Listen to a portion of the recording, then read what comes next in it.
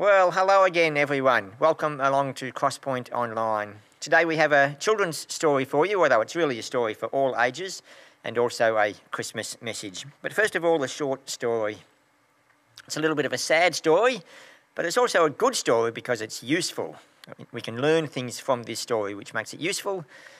So it's a story about a camel. Now, we all know about camels. Camels are actually quite amazing animals, aren't they? They have humps on their back and they can store, food and water inside their bodies, which helps them to survive for long periods of time, even out in the desert, even without water. So camels are quite extraordinary. But this particular camel, well, he wasn't content being a camel. One day he saw an elephant. And you know about elephants, they're also quite amazing creatures, aren't they? And this particular, all elephants, they're big and they're strong and they have that trunk, which, they can do all sorts of amazing things with their trunk. And so the camel looked at the elephant and he said, "Wow, I wish I was more like an elephant." And you know what happened? He became a camelephant, which is kind of ridiculous, isn't it? He was still a camel, but he was like an elephant.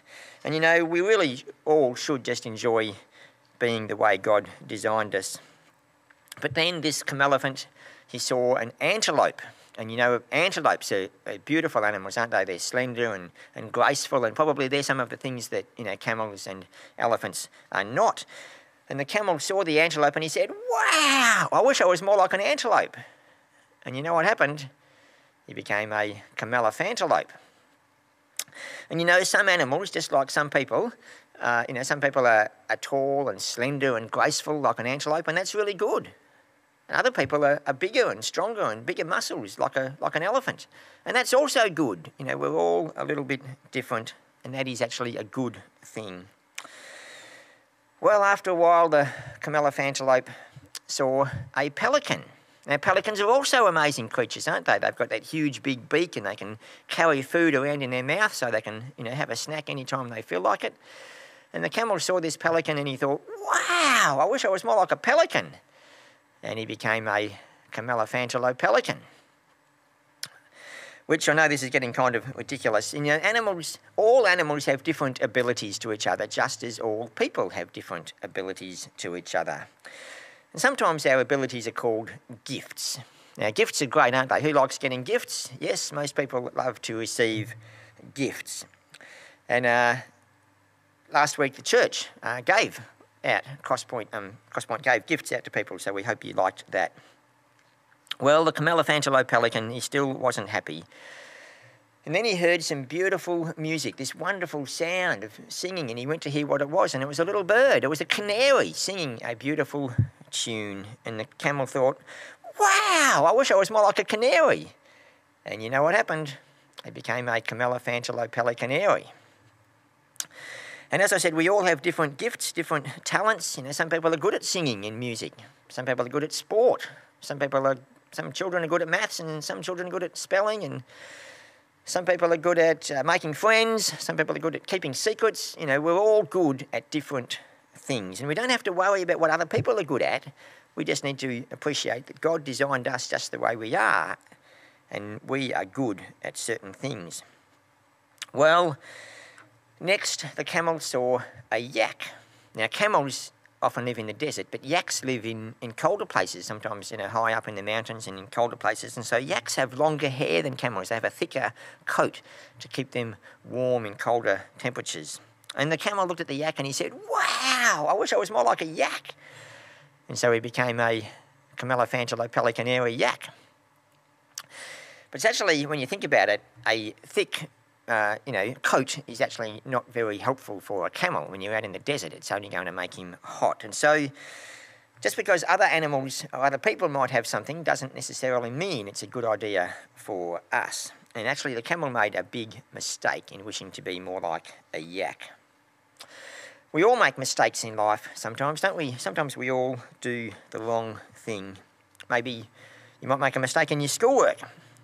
But sometimes we also do the wrong thing and we make mistakes and we hurt our friends or maybe our family.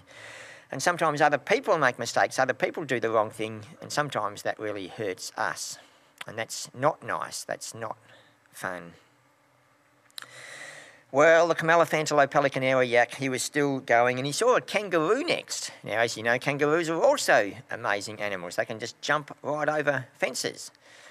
And the camel saw the kangaroo and he said, "Wow, I wish I was more like a kangaroo." And he became a Camelophantallo pelicanera yak kangaroo, which is getting kind of ridiculous, isn't it?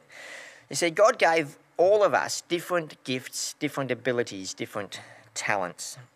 And at Christmas time, we remember the greatest gift of all, a gift given to us all by God, and that is the gift of Jesus. So at Christmas time, we remember the birth of Jesus. Jesus is the greatest person who ever lived, and he is the greatest gift.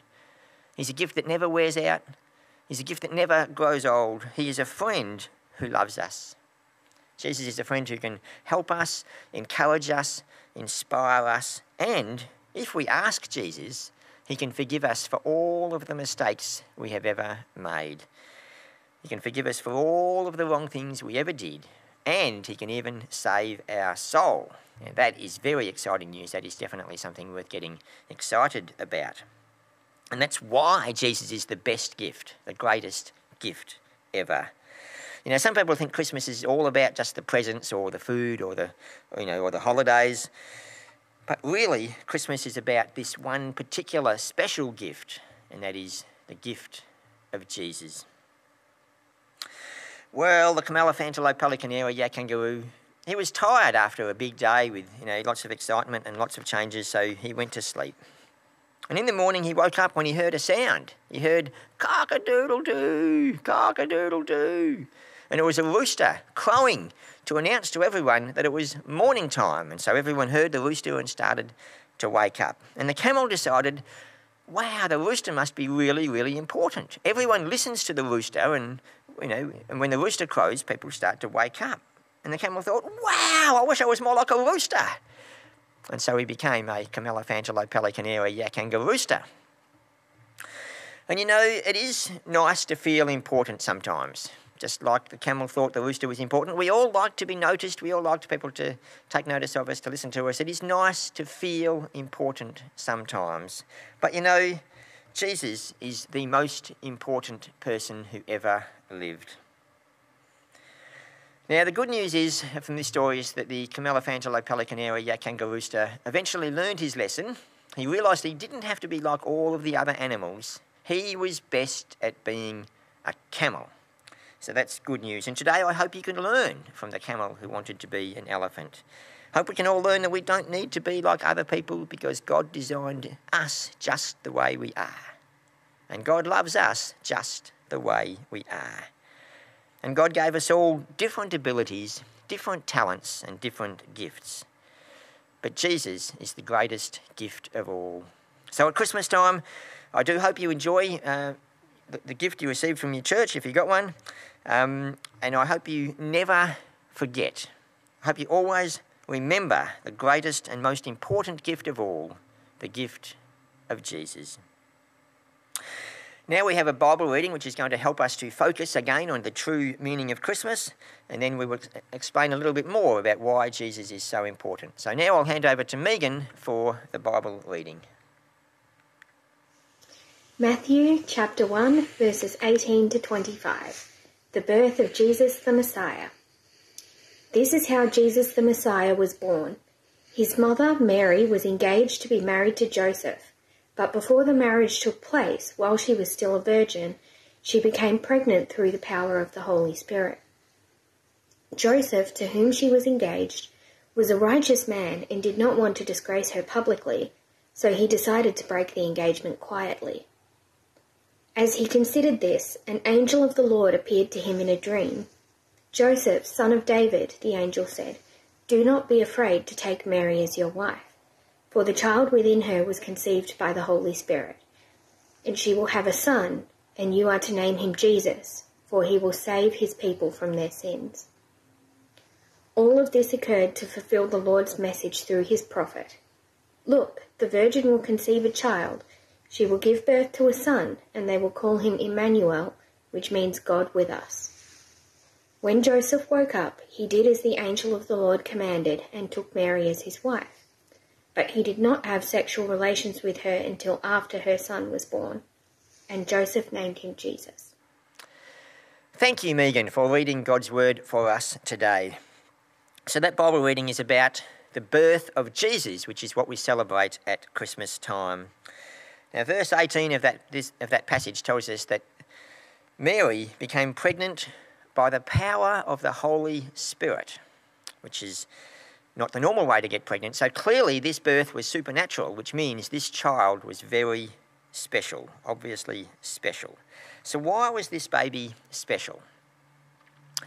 Now, there are two parts of the Bible. There was the Old Testament and the New Testament. So first is what we call the Old Testament, which is like a history book from creation, all of the history of the world right up into the time of Jesus. All of the things that happened, especially around the land of Israel, before Jesus was born. And then there's what we call the New Testament, which is the story of Jesus, the story of his birth, his life, all the things that he said, all the things that he did, and some of the things that happened soon after Jesus was alive on this earth.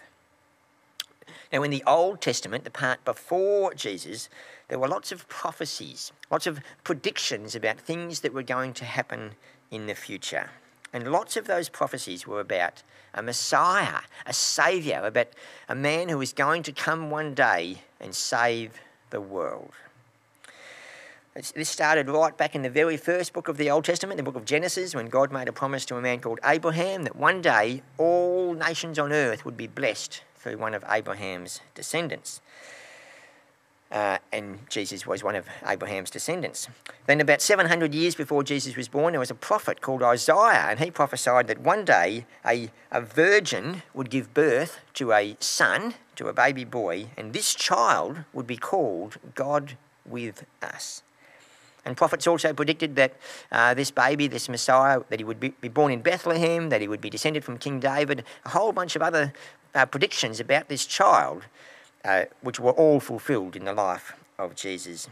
So here we are at the start of the New Testament. Matthew's the first book of the New Testament. In Matthew chapter 1, an angel appears to Joseph in a dream and tells him that this baby that Mary is carrying, this is the one, this is the child, this is the one that the prophets were talking about. So this is very exciting news for God's people, because people had been waiting so long for the arrival of this special child, of this Messiah. Of course, he was born as a child and he grew up to be a man. And this child was the Son of God. And this child was going to do extraordinary things in his life. In verse 21, the angel told Joseph that this child would save his people from their sins. Now, this was a very, very special prediction. Nobody else had ever done that. Nobody since Jesus has ever been able to do that. So this baby, who was called Jesus, was truly unique. So why was the baby so special? Because he would save his people from their sins. What does this mean? What does it mean to save people from their sins? We all have rules that we have to follow in this life, don't we? Some rules are made by the government, some rules are made by parents, maybe some rules are made by schools. And rules are important. And there are consequences when we don't obey the rules. Now, rules are good. Rules are designed to be good. The government says that you have to drive safely on the roads, and that's a good rule because that keeps us all safe on the road. Unfortunately, of course, some people disobey the road rules and then people can get hurt. Now, the school has rules. The school says that, you're not allowed to bully each other. And that's a good rule because that keeps us all safe from bullies. But, of course, some people don't obey the rules, and that's not nice for the people who get bullied. And God also has rules for people to live by. In the Old Testament, there were lots of rules, lots of instructions that God gave his people for them to live by. And God's rules were designed for our benefit. God's rules are designed to protect us from each other. For example, God says we should always tell the truth, not to tell lies. God says you should treat other people the way you would like to be treated yourself. God says we shouldn't hurt each other. And these are all good rules. They're all sensible rules. So God has a standard of behaviour for everyone to follow, and it's a good standard. If we all followed God's standard, then we would all be safe. There would be no more bullies. There would be no more selfishness. There would be no more lies. So God's standard is good, and if everyone always obeyed all of God's rules, then the world would be much safer and much happier and much better. But unfortunately, people do not always obey God's rules. The Old Testament showed that no one, not one single person, could obey all of God's rules all of the time. Even the good people did the wrong thing some of the time. Even the best people broke God's rules sometimes. And it's the same for us, isn't it? No matter how hard we try, we can never keep all of God's rules all of the time. Naturally, we keep on trying. We always do our best to obey God and to honour God, but eventually we all break one of the rules some of the time. And if we're honest with ourselves, we break God's rules quite often. And the Bible says that breaking God's rules is called sin. And every time we break one of God's rules, we sin against God. Now, the Bible tells us in Romans chapter 3 that everyone has sinned. Everyone has sinned, and we all fall short of that standard that God has set. Now, like I said before, there's always consequences when we do the wrong thing. If you disobey the rules at home, well, you might get in trouble from your parents. If you disobey the rules at school, well, you might get a detention or something. If you disobey the rules of the government, well, that could be really serious. You might have to pay a fine or maybe even have to go to jail. So there's always consequences. And if we disobey God's rules, there are consequences for that also. And the Bible explains in Romans chapter 6 that the wages of sin is death, but the free gift of God is eternal life through Christ Jesus our Lord. So the wages of sin, that means the consequences of sin, the results of sin is death. And that means this is talking about spiritual death. This is talking about separation from God, being separated from God for all of eternity. That's not a good thing. It's not a good place to be. That is bad news. All of us have sinned, okay? And if sin leads to death, then we're all in trouble, aren't we? Yes, we are. See, God made us and God loves us, but when we sin, every time we sin, we separate ourselves from God. God's perfect. God is holy, so when we sin, we separate ourselves from him. We fail his standards, and therefore we have to deal with the consequences. And the consequences of sin is death and separation from God. So that's the bad news, but the rest of the verse is good news. But the free gift of God is eternal life through Jesus Christ, our Lord. See, so the good news is literally Jesus. Jesus was human. He was born of a woman, just like everyone else, but he was also God. And Jesus never sinned. Never, ever. He was tempted to sin, just like all of us are, but he never disobeyed God. He never broke any of God's commandments. Jesus always did the right thing. And so even though by law we deserve to be punished for the consequences of our own sin, God sent Jesus, his son, to die in our place. 2 Corinthians explains for us, it says, "For God made Christ, who never sinned, to be the offering for our sin, so that we could be made right with God." So we're all guilty of sin, as we know. We deserve to face the consequences of our sin. The consequences of our sin is death, separation from God. But Jesus, who never sinned, Jesus who was innocent, Jesus, this very special child who grew up to be a man, Jesus, the perfect one, Jesus died in our place. Jesus took our punishment. Jesus took our consequences onto himself so that we can be made right with God again. This is really, really good news. It's great news. That is definitely news worth celebrating. And that is why Christmas is such a special occasion. That's why Christmas is special and worth celebrating. The Bible explains more in John chapter 3. It says, "This is how God loved the world. He gave his one and only Son, Jesus, so that everyone who believes in him will not perish, will not have to face the consequences of their own sin, but will have eternal life. Life in heaven with God. This is great stuff. Everyone who believes in Jesus will not perish, but will have eternal life. So that's what the Bible means when it says Jesus will save his people from their sins, because Jesus did literally save his people from the consequences of their own sin. Now there's just one more thing I need to explain. Has Jesus saved everyone from the consequences of their sin? Well, actually, no.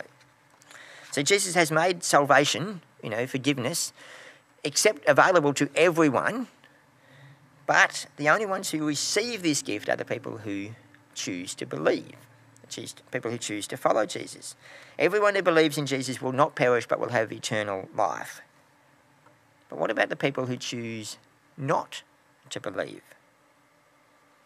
Well, God is fair, isn't he? God gives us a free choice. God gives us a free will. He doesn't force himself onto anyone. And so he provides the opportunity, but people still have a choice. And some people choose not to believe.